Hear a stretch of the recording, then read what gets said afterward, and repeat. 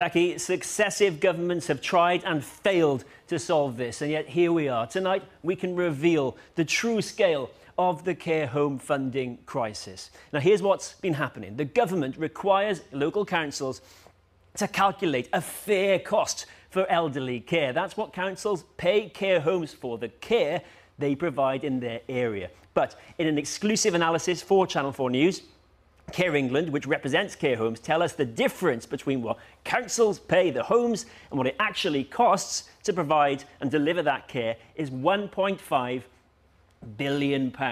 That's a pretty huge funding gap. Now, this figure is for England only. So what does this mean for bills? Well, 63% of those in care get their bills paid by their council at a rate that the sector claims doesn't cover the true cost of the care that they receive. And so that shortfall is added onto the bills of the 37%, many of them, of elderly people in care who have to pay for their own care. They end up paying significantly higher fees for exactly the same service as these people. Now, Care England says this is self-funders being hit with additional costs, cross-subsidising basically those who are publicly funded by local authorities because councils aren't paying enough. Now, the government says it wants this cross-subsidy to stop and it's putting in more money. So, what's really going on in elderly care? In a series of reports, Channel 4 News has had rare access to a group of care homes in Bristol as they grapple daily with the true cost of care. Good morning, Jackie. Yeah, I'm happy. Are you happy? Yeah, I like it up here. Do you? It's quite a nice room, isn't it? The number of people entering residential care homes is rising. Oh, look what we found. More of us will see out our final days in a privately run home like Hengrove. Oh, you look beautiful. Able Care Homes is a group of 6 care homes across Bristol, owned and operated by family. No, I like that, Pete. Good. So Hengrove Lodge is a small home. We've only got 15 beds. We've got people living with us that mainly have dementia. 370,000 people are living in places like this. Right now, just over a third of them have to pay for their own care. Can you manage to cut it? Yeah. The other night, dear, as I lay sleeping, I dreamt that you were by my side. With disillusion, as I awoke, dear, you were gone, and then I cried. I would like you to get washed and dressed, and I'll come back in and help you with a shave if you like. I only shave about once a week because I'm not. You're not RA. I'm not manly enough. Boris Johnson's government promised that nobody would need to sell their home to fund care. But that's what some families are having to do.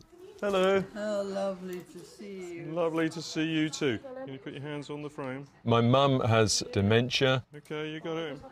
In addition to residential care costs that we have to pay, we also have to pay the expense of one-to-one supervision to reduce her risk of falls.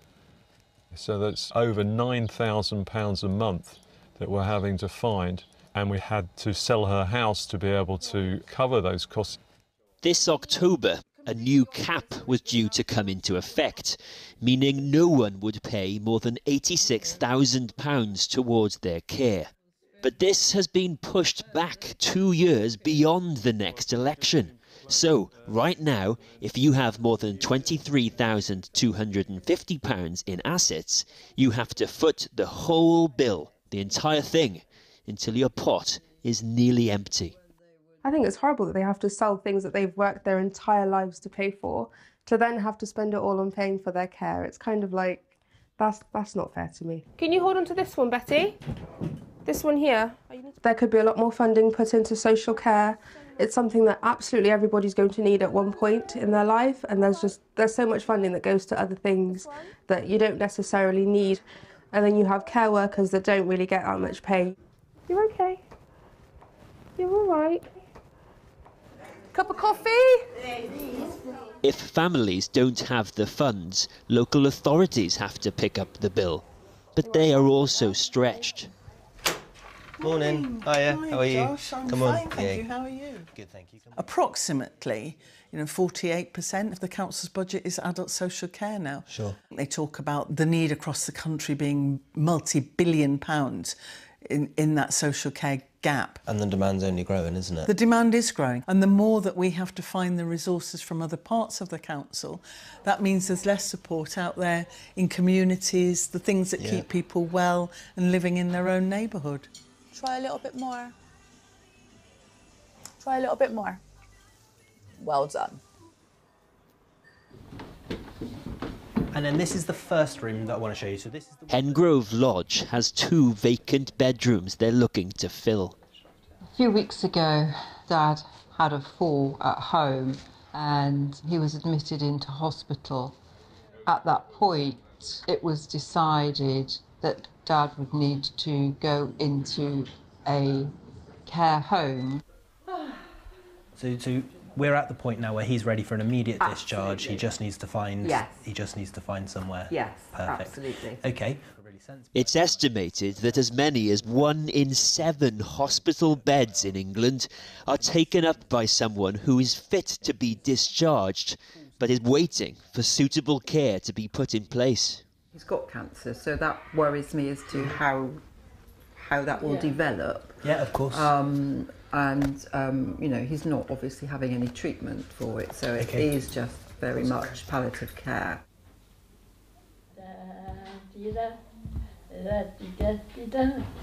Don't go away to take it to the day.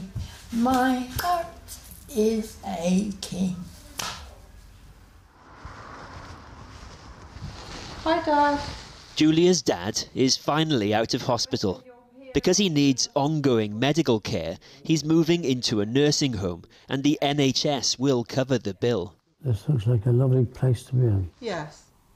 It's been a very emotional time the last few months. So I'm pleased that we're here. And yes, can hopefully relax a bit now knowing that he is cared for and he's in a much more comfortable place.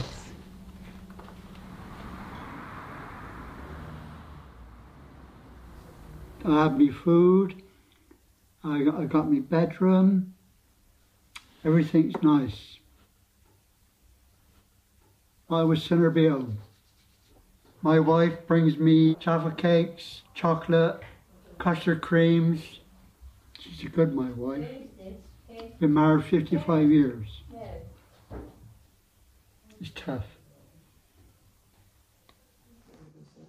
Don't want you to take you down to bed. The cost of care is a major strain for families. Government after government has promised to fix the system. And yet, who pays for social care in future remains one of the big issues of our time. Night, darling. How do we solve it? Well, a few days after we filmed with Able Care, Julia's dad, Des, passed away at the age of 97. And the problems he faced aren't new. For decades, social care has been seen as a defining failure that incoming prime ministers promised to fix. Tony Blair, David Cameron, Theresa May and Boris Johnson, all of them pledged to solve social care as part of their legacy. Now, what's the current government saying? Well, in response to tonight's story, the Department of Health say that councils can use a £2 billion boost to adult social care budgets to pay providers more. But Care England argue that current funding in the sector is unsustainable. And Jackie, they say they've got a whole bunch of other things they need to spend that money on as well. Kieran, thanks very much. Well, earlier I spoke to Damien Green, who was first Secretary of State under Theresa May. He has spent years campaigning for a solution to the social care crisis. And I started by asking him if 5 years since he effectively served as Deputy Prime Minister, are we any closer to a solution? Sadly not, no. And I think that showing that local authorities are apparently not paying enough is a symptom. It's not, I don't blame local authorities. Part of the problem, there are many problems with social care, part of the problem is that we try and fund too much of it out of local taxation. And doing that is driving local authorities into bankruptcy. More and more of their money is going on adult social care, so they won't have enough money left to do all the other things we want local government to do.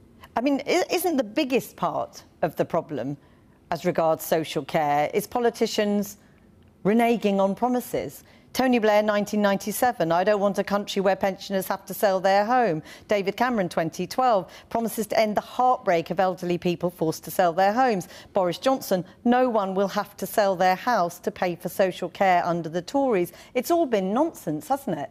Well, it's all been driven by that one point you've just drawn out, successive prime ministers saying you shouldn't have to sell your home. But in the end, so what we've been driven back to is funding social care out of taxation in a way that never keeps up. You'll remember bitterly, I would imagine, Theresa May's plan was to tackle that challenge head on, but it was quickly dubbed the dementia tax, that people were going to have to take too much responsibility, and the Conservatives ran for the hills. So what needs to change? Do politicians need to be braver, or do we, the public, need to accept we are going to have to pay for this somehow? It's a bit of both. I mean, politicians, I think one of the lessons I draw from 2017 is don't introduce a radical new policy in a manifesto 2 weeks before a general election. Actually have a discussion about it first. And the public will have to recognise that all of this has to be paid for, and in the end all money comes from the public. If we look at the government at the moment, they've given an extra £2.8 billion worth of funding for social care. Our figures show that the gap between what councils pay care providers and how much it actually costs care providers is already £1.5 billion. Care providers say they're already paying out £2 billion to cover the costs of the minimum wage going up. In the short term, this is not sustainable. No, and indeed, perhaps ironically, Jeremy Hunt, now the Chancellor of the Exchequer, when he was chair of the Health Select Committee, estimated that you need about £7 billion extra a year. I think we are clearly running into a year before a general election, so we're not going to get any radical changes or radical suggestions from any of the major parties now. But I think as soon as we get the general election out of the way, then is the time to start an honest public debate and say to people, we've got to pay for this somehow. Here are a range of options we want to pay for it, and the parties will come up with their own proposals. Do you regard that as a sort of political cowardice? Because, you know, the government had promised, again, reforms to social care, cap and means testing. That has now been postponed until after the next election. One assumes that is only because of political expediency. I mean, is it an act of political cowardice? No, this government has done some good and sensible reforms to social care, but in the end, I think you have to partly look at it through the lens of what happens to people's property, but that's not the only issue, and the problem for 20 years has been that's been seen as the big issue in social care. There are other issues than that, and there are ways of doing it that would mean you don't need to sell your house if you need to fund expensive social care, but we do need to do something radically different and confront people with the thought that this has to be paid for somehow, and there is no point thinking that somebody else is going to pay for it. We are all going to have to pay for it one way or another. Damien Green, thank you very much for talking to us.